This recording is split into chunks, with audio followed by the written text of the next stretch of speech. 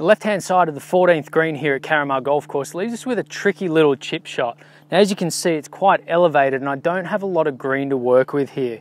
So before you grab your lob wedge or your sand wedge or any other lofted club and try and flop that up onto the green, I want you to grab your hybrid or your 3-iron or your 4-iron. I've grabbed my 3-iron here and we're going to think of it a little bit more like a putt.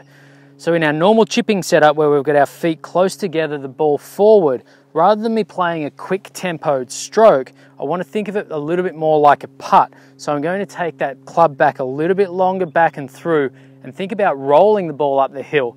The fact that we've got a little bit more loft on the club is just going to pop it up and give it enough to run through the rough or that thicker fairway before it gets up onto the green. So ball forward, feet close together. A little bit longer with the stroke and roll that one up onto the green. Give this one a try next time you're out here and I guarantee you that you'll make more up and downs than you would by trying to grab that lob wedge or sand wedge and trying to play that higher shot up onto the green. We'll see you next time.